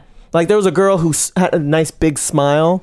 And I was just like, she seems safe. It's so funny because when you said smile, I thought you were gonna be like, she had a big smile. No, she had like she seemed happy in a big smile, and I was like, she seems safe. She's attractive to me. Yeah. And then someone who's like maybe more stoic looking, and I'm like, oh, she seems like she wouldn't think I'm funny. Yeah. And I'm like, I have nothing to do with them. Yeah. I'm just making, or this guy, I'm like, oh, this guy seems like the kind of guy who'd bully me like when I was a kid. I'm not gonna fuck with him. Yeah. And then this guy, this guy seems kind of a funny story. Oh, this guy seems like he's got something. Yeah. It's all just. This guy has a really cool tattoo. I think it is a swastika, but I'm like, this guy seems cool and interesting. Oh, that's a mirror. And like that. And like that's all that was happening is just your projection. That's all that's happening all the time. And so everything in around you brings up something that you were taught to just help you survive. Yeah. That's everything. And it's you just solved like, it. And something about you solved it. And so I made that up. And there's something about you that fucking. Yeah. And so the thing I've learned. And it's just you're not a fucking. Yeah. You're a confident person. Yeah. And a lot of women don't feel confident, and then they're mad at you for that because they're mad at themselves. It's really crazy. And I mean, that's distilling it down in the most simple form, but like that's the thing I did learn in that group therapy was just like, I can't control what people are gonna do, and all I can do is like control how I react and be mindful that I might stir up stuff with people. Yeah. I see it a lot. I also see it in my job. But because of the nature, I think, of jobs, I am rewarded more for this, but like I will come across certain people within the company or organization where like, nothing has happened between us, but just the way I am is doing something with them where they're like, but they can't be as direct about it as you would be outside of like professional setting. And so I have in those situations I'm often like, okay, we're gonna have to spend some time to make sure this person knows I'm not trying to sabotage them or whatever. You know, I saw it on Mad Men. There was an episode where there was a lady who was leading a workshop for other ladies. Yeah. And you know, it's the 60s and Mad Men and stuff. And then she asked them, she was like, hey, can you, her name was like Dawn with an E, let's say. And they were like, take the E off or something. and then they didn't do that, and they're like, I told you to take the E off. It makes them feel like y'all don't think I'm important. And so she was like, just forget the name tag. And then she goes in and she's like, hi everybody, my name is they forgot my name tag. They just don't like us women, do they? And all the girls are like and it's like that, like made them ingratiate, even though she was in power, it like made them be like, she's one of us. Yeah. So it's like, how do you do that? Or how could you do that in that situation? Oh, I think I'm much more adept at doing that. Like, I think I'm talking about this as though it's like something that plagues me. It doesn't. Right. Like it's just an annoyance. Yeah. It can be an annoyance, and it's one of these things I just have to be mindful of. Yeah. But no, for the most part, most people I meet like me. We get on because I love people. I mean, I'm making a skeptical face. Yes. It's weird because it's like what? Oh. Skeptical. Oh. What? So upsetting. Yeah. Yeah, I don't worry about this that often. It's like, yeah, it's just something I'm aware of. But for the most part, I feel, and maybe this is just the confidence, like, I'm fine. Yeah. I really like people. And what's the other option? Feel bad about it? But some people, I'm so confident. I know, and I'm insecure about it. Dude, I feel like I was there. I feel like I was insufferable a few years ago, where I'm just like, I'm so confident. Everybody hates me for it. And it's like, ugh. My boobs are so big. Yeah. And I'm single. And everybody wants to fuck me. It's so hard being me. It's hard being me. The other thing is, like, what does that say about women and hierarchy? What do you mean? I feel like if there was a room full of men and one of the men was like trying to like show that he was big and dominant, it would either bring out some like, all right, I guess he's big and dominant, or it'd bring out like, well, I want to be big and dominant, and it would be a little bit of competition there. Yeah. But if it was like almost like what happens is she's trying to take over the room and she shouldn't. You know, like there's something about like you're not following the hierarchy, and guys are kind of like, man, I'm always trying to rise in the hierarchy. I think actually, I know exactly what you mean. I think with women, there is, and I think this has changed, hopefully, and I don't see this as much, but especially when we're younger, like coming right out of like your young adult, I think I feel like we have to have permission to do things. We need permission to do things. We were taught that we are helpers in society. You know, you stay in line to not get in trouble, be, you know, good helpers, good girls. In order to do that, you follow the rules. And then as you get older, like, you know, kind of deconstruct some of that. But so what I see and what I saw growing up is people waiting for permission constantly to be like, well, you shouldn't be taking over because no one told you that you're in charge. Whereas men don't do that. They're like, I want to be in charge. I'm in charge. So a man will do that. Yeah. Yes. Whereas I'll tell you, it's never me. I'll tell you that. First and foremost, I'm with the other bitches that are like, What's funny is like sometimes I don't want it to be me, and I'm just like, again, okay, fine. That's so you. But that's so like that's still you. No one does it really gonna be me? It's like no one's even. Guys, one's putting. Okay, fine. You know what? I did make a binder for this, but yeah, it's like no one's making you do this. But no, I do think it's a gender thing. I think there's some of that, the hierarchy, and these things that are being deconstructed, but also I think it depends on like where you grew up, how you grew up, you know. I think that's also what was bizarre about that friendship though, because like we did bump heads, like that friendship that dissolved and was like part of our friendship was like a competition and was like competitive. But in, I think, normal ways, I didn't feel like it didn't really feel like it was because we were specifically women. I think it was just like the nature of how we related to each other. But what was so disappointing to me is in that friendship, I feel like I took a lot of time to like work through our shit where like we would bump heads and I'm like, okay, well, let's talk it out. Like, I'm mad, you're mad, let's talk it out. We'd talk it out. And I would walk away this situation being like, yay, we're closer. We did this hard conversation. And I'm proud of us.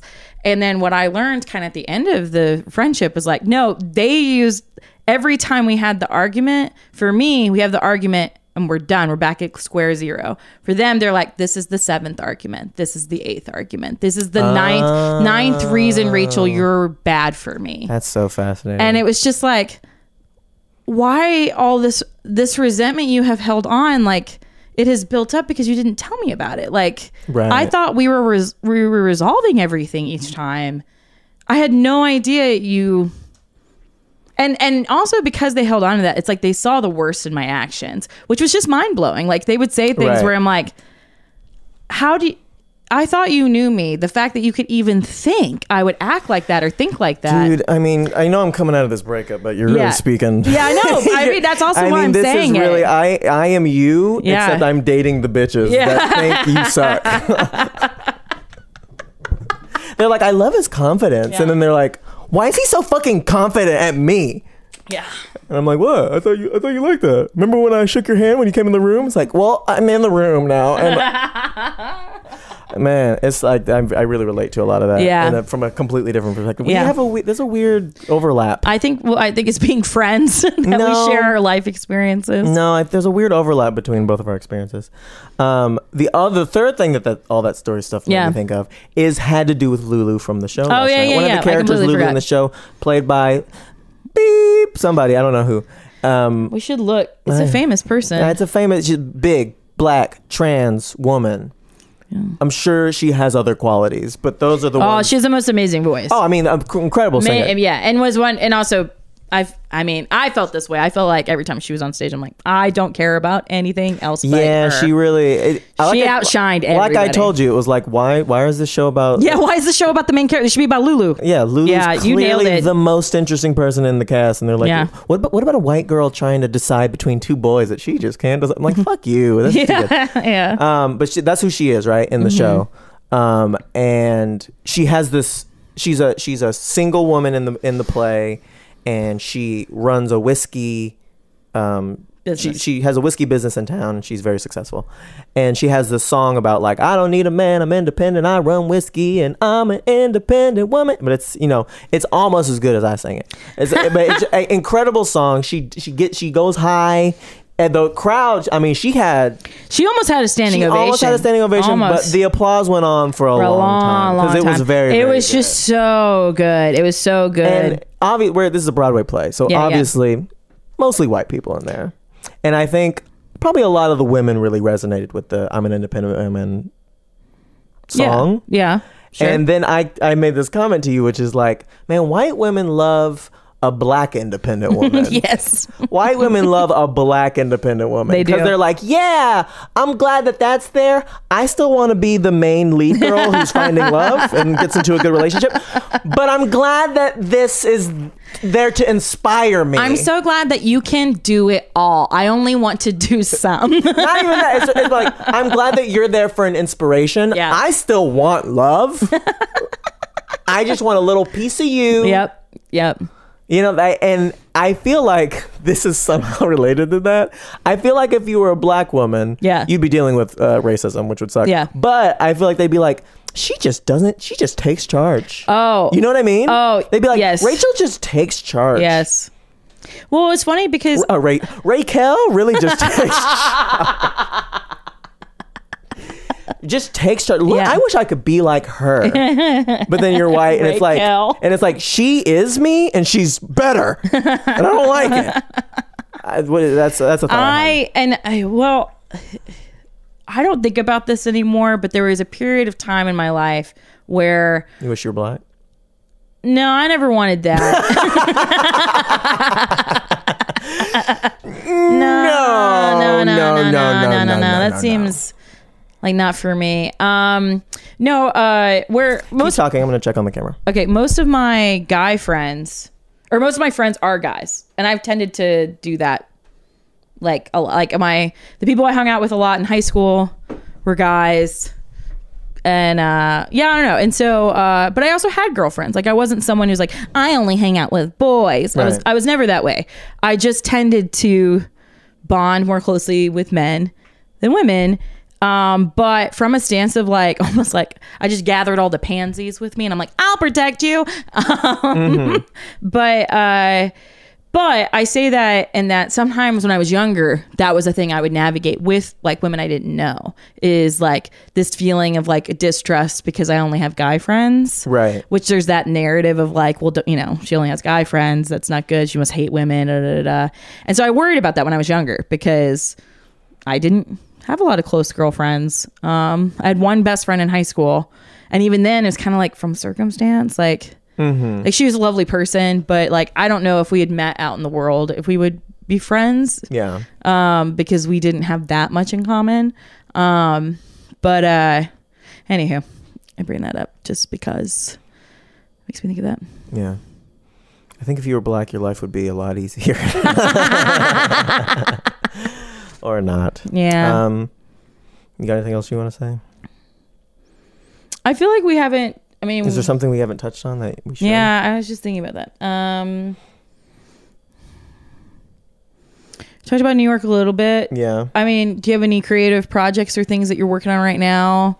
That's like top of mind? Nothing interesting. Yeah. There's that like script idea that I told you about. Yeah. Which I think I'm more excited about than you are. I'm just excited about it. I just don't want to do the work. Yeah. It's, I mean, you know, it's just, it's this long drawn out decay of the relationship has really been. Yeah. Taking your life force. But you know what's secretly I'm happy for it? Because I've been afraid of New York. Yeah. So I'm like, this is, hey, you remember earlier when you told me and we're like, oh yeah, the bit of being like jaded, this is the same thing where it's like, yes, you've been using this as a distraction to not do New York. Yeah. Yeah. Yeah. Yeah. Yeah, but it's also been something I did want to do. Of course. Both things can be true. It was either, for me, it was like a hierarchy of needs where it's like there's like, you got to eat, you need a place to live, you need a good, solid relationship, and then you need to follow your dreams. And it was like, well, this part's fucked up. So I can't really focus on this until I focus on that. Yeah.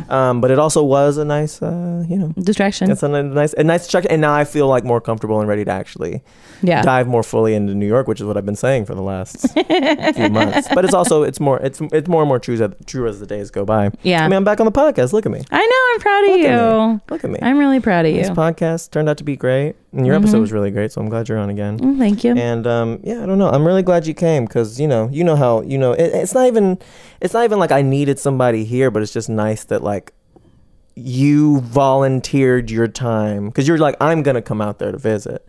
And you just decided to come because you saw that he could use a break. I just need to have some fun. Yeah. Have some fun. And it has been fun. It's been, hashing things out again and again and again, which is so fucking annoying. I'm really excited to have anything else to talk about. Because it's just been, it's been a hell of a 6 months, man. It has been. I went from, you're top of the world. I mean, I was top of the world. I had my whole life was figured out. Yeah. Oh yeah. It was in figured. October. It was figured out. And I am just, what the fuck is New York? I lost the I'm like, I don't know what the. It feels like it's in shambles. But you know what's exciting? It's a new beginning. Getting shit. It is a new beginning, and it's like it's Firebird, and that is interesting. It's just what is hard about it is it's like I really wanted that other storyline. Yeah, you wanted that other narrative. I wanted that other narrative. I really, that future really did. You had in your head. Yeah, I really. But you know did. what's exciting? The thing I do know is the future that's ahead of you is better than the one you had in your head. It is. It absolutely is. Yeah. And the further you get out from this time, you're going to see that because she wasn't the one. Yeah. Which sucks. Which really sucks. It sucks. Sucks. And she's great. You're great. But you just wasn't the one. And the thing is she's not, who knows what the future will be, but like the future you have in front of you is better than the one that's in your head. Yeah. It is. I know that for a fact. Well, it's better because it's the real one. That's a big reason why it's better. It's like the one you imagine in your head. I'm so glad you get it. I was really scared you weren't getting it the right. Well, there's like a thing. There was a Jonah Hill documentary where he talks to his therapist. Oh yeah, I saw that. You saw it? Yeah. I love Jonah Hill. I like the thing. Yeah, he seemed like a real sweetie. Did you see his rom-com that he did for Netflix? Yeah, it was the black one. Yeah. Yeah. You didn't like it? There was a lot of problems with it. Not like problematic, just like. Well, I kind of feel that way to a certain degree. I thought the dialogue was really good. I really enjoyed. I actually downloaded the script because I wanted to read it. I felt like I was like, it's one of these things like you have the premise, go all the way with it. Why are you going halfway? You didn't feel like they went all the way? No. There's a Jewish family and a Muslim black family talking about Louis Farrakhan, and it's like, get into it. Like instead it was like, all right, it's dinner's ready, and they cut it off, and it's like, okay, but you gotta think. I mean, I think for you, if you could have the Tyler version of this movie, of course they would get into it. But they're having to make a movie for the masses. But it's like, if you have the premise, do the premise and make it really good. Okay. Make a good movie. Hey, if I have any advice for anyone out there, make it good. But no, what were we talking about? We were talking about Jonah Hill's. Jonah Hill. Yeah. He talks about how like the image you have in your, like you have, like imagine your ideal life. Right. And like you imagine it. And like, he's like, the problem with it is that like, it's a still image. It's static. It doesn't change. Right. You're like, it wouldn't be great if I could just do this and have this and have this. And then what? And then what? And then what? Yeah. It's going to change. It can't stay the same. Yeah. And also, what a hell life would be if it never changed. Yes, exactly. So you'd also want it to change. Constant. And the pain of life is from the change that happens. Yes. Yes. And like your ego wanting to hold on to these things. It's so weird that in humanity that you do that. Yeah. The fact that change is a constant, that we as humans just hate it, resist it. Oh my god, resist it so fucking hard. I remember in 2022, like a big thing of mine, the thing that brought me like most happiness was like the idea of like, don't force it. Yeah. Like if I'm confused, what do? Just, hey, don't force it. Yeah. I don't know what you should do, but don't force it. Yeah. And then I get into this relationship and I'm like, I'm gonna force it a little bit. I cannot let go. I'm like, we need to make a decision about this now. And she's like, I think maybe we don't. Maybe it's 3 a.m. I'm like, no, now. And then I'm like, why is this so hard? And I even had the thought where I'm like, I think you're kind of forcing this, Tyler. And it's like, you already started. Let's see where this takes I'm loyal. Here, we can just flip this around. I'm really loyal. Yeah, and it was just like fucking. Yeah, I think that's don't. It is. I really loved that. I really loved that movie, and I completely agree. It's crazy. And this is where people who stop growing, like people who they're like, I know what the world is. Or actually, what I should say is, I don't trust anyone who tells me they've got the life and the world figured out. Yeah. I'm like, you're a charlatan. You're like selling snake oil. Yeah. You don't know. No one does. No one does. That's the secret. You're trying to figure it out for yourself. But I think one of the things, and I think something that fueled me to really question my marriage and question my life choices then, is I got to the, well, what now? And then what? And then what? And then also looking around and being like, I feel I am so scared that I'm going to stop growing. Right. And I feel like my partner kind of wants me to stop growing, to like just be in this and happy with this. And I'm like, this isn't what I want to be. I want to be evolving constantly. Right. And not everybody can do that. Not everybody is down for that. Yeah. But we figured. Well, I mean, I think we, you know, I think this is a big thing with me is I think when I was in Austin, at my top, I'd won the funniest person in Austin contest, and I got a Comedy Central thing, and I was moving to New York, and everything was only looking up.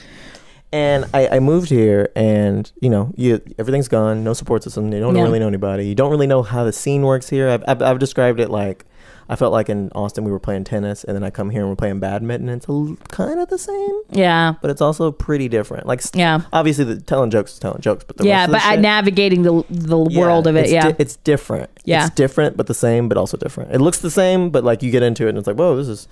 And I think I was really mad and resentful and upset. And I think towards the beginning, I think I was probably putting a lot of that on the relationship, which wasn't very fair of me, which I've acknowledged and blah, blah. But because I'm great. I've acknowledged it because I'm such a perfect boyfriend and enlightened being. And big dick too. I don't know if we mentioned that. Big dick too. But I was really mad at like the universe, because I remember when I finished college and moved to Austin, I was 22, 23, and I was like, oh man, I'm starting a big boy job. I'm working in an office. That's crazy. And I'm, I want to do comedy maybe. Yeah. Let me try this new thing. And it was all very new. And I I was not good at any of these things, and it was all new and it was scary. But I was excited. I was like, there was like that feeling. There was, but I was also, it was hard because like, that first year sucked because I hated my job and nothing. And, you know, first year sucks in a new place. It just does.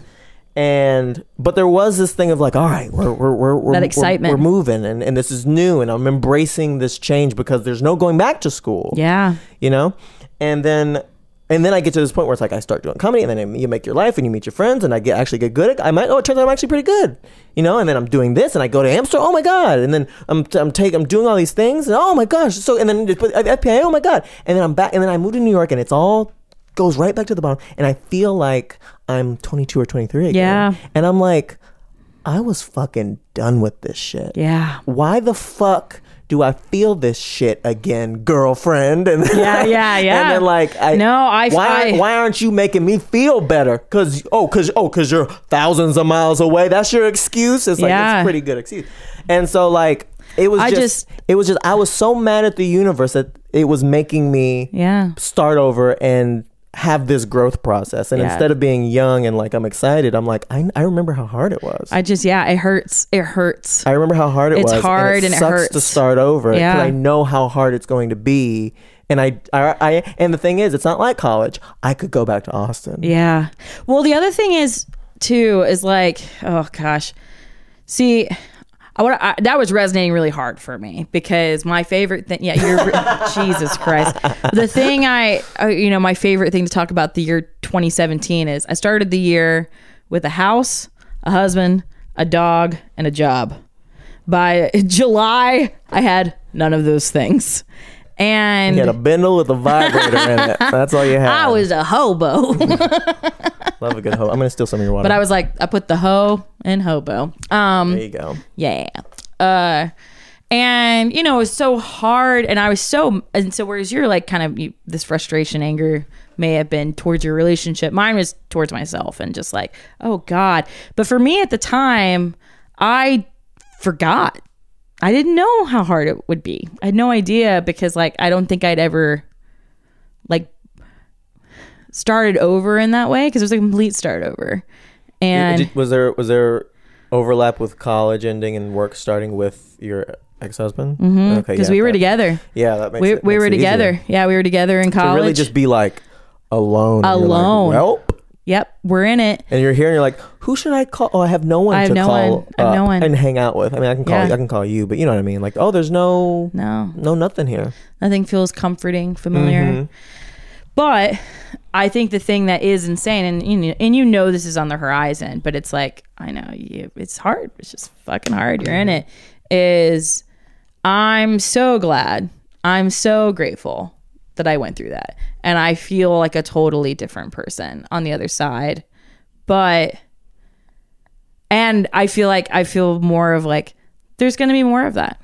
It's worth it. That's the part. But I think because of that though, like, this sounds so cheesy, but I don't think I've ever really done this because I did never have that starting over from scratch feeling until these last few years. Is like dating Brandy. I have this moment where I'm like, oh well, this might end.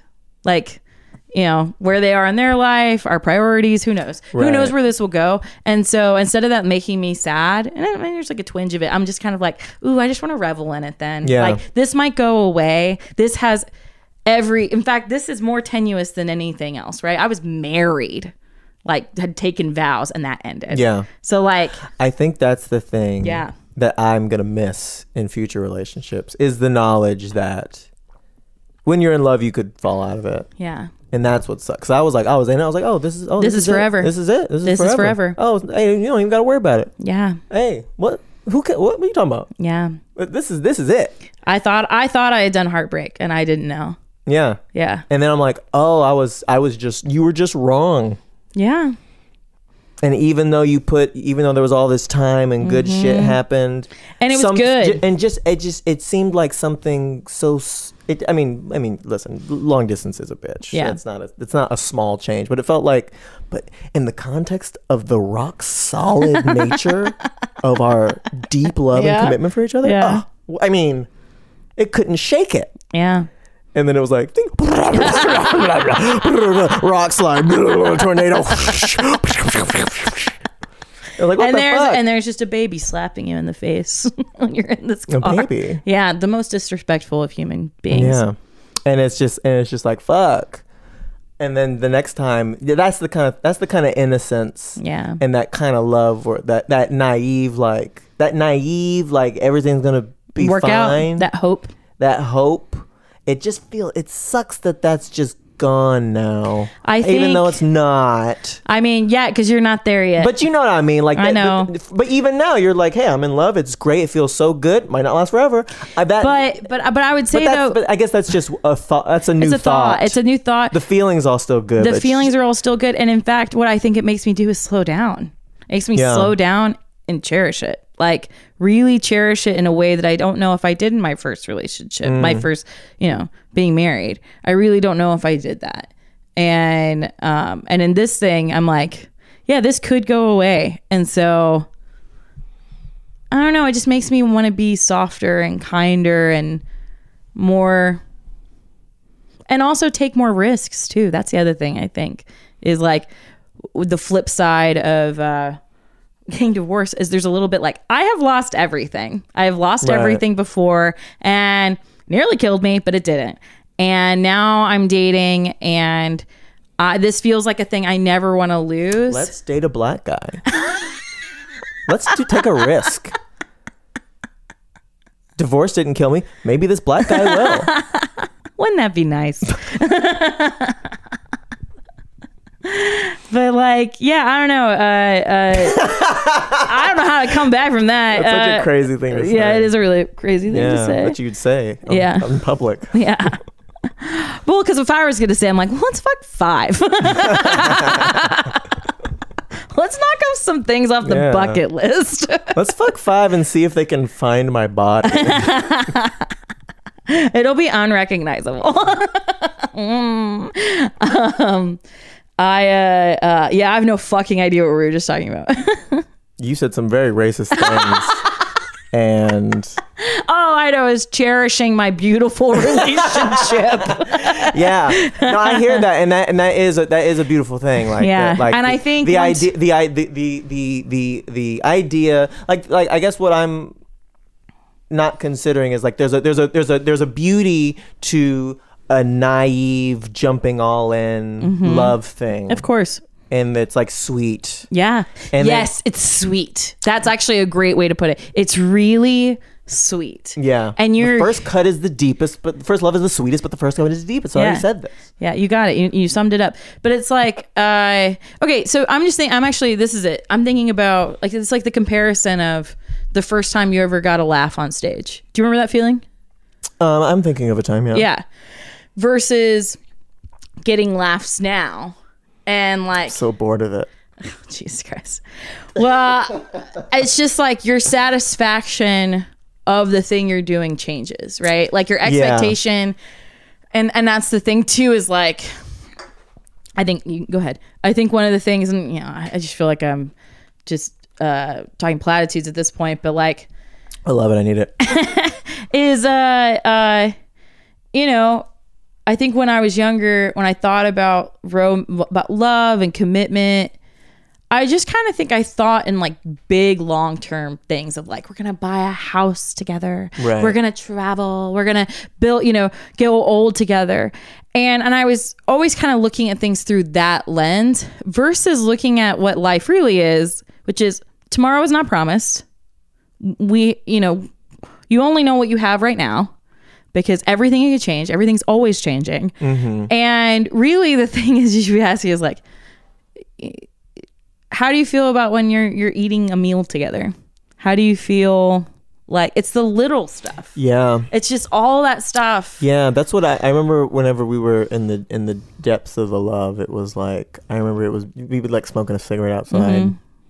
And I'd be like, this is the shit. And there's no the whole like movie thing of like, I'm in love. I gotta open the window and scream it. Like, that's not what it is. It's just like, and feeling it. It's like going to get ice cream and eating it in the car. Yes. While listening to something. Yeah, absolutely. That's what the shit really is. That's really what it is. Yeah. And well, yeah, I mean, you brought it up at the very beginning. It's like the stories of me dating before were always like really funny, and now I'm just like, oh my God, it was just so insane. We oh God, we got up, and we walked to Flat Track, and oh my God, and here it comes. Yeah, we both got coffees and sat and just talked for like 2 hours. Yep. Then what happened? But then what's the rest of the story? Oh, that's it. Oh, why did you waste my time? But that for you was like, man. Yeah. Yeah, of course it was. It felt great. Yeah. I think that's a big thing that I've learned is, because there was a time, I think, where security was a big thing. Yeah. We were going through, me wanting to feel secure in the relationship. Mm-hmm. And there was like, the kind of security I was looking for, I was like, no, you can't have that kind of security. You can't have a guarantee. Yeah. You can feel good like you're saying, you can feel good day to day, but there's no guarantee of anything at any point. You can only be like, you in this right now? You trying to be in this tomorrow? That's really all that you can do. And it's shattered a lot of those like childhood rom-com. I know, the cultural, saving, grow old. It's shattered a lot of those things and made it a lot smaller and that's so hard. Maybe less romantical. Well, yeah, but more. It's weird, real, and I think that's the thing. It's like that's what I was saying. Sad. Like and there's grief there. The sweetness of the naivete of love is a loss, but the maturity. This is what I'm not realizing until I'm talking to you. The maturity that comes with love and loss and life and wisdom is that you can actually enjoy the thing, the good feelings that are there, and the person that's there for what it is, not what it's not. Yeah, I think it's like, what do you get when you stop believing in Santa, when you realize Santa's not real? You get to start fucking. And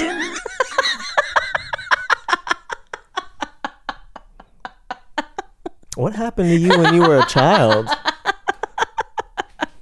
What are you doing? Santa? Why are you doing this? Santa's not real. What? You're about to get shut.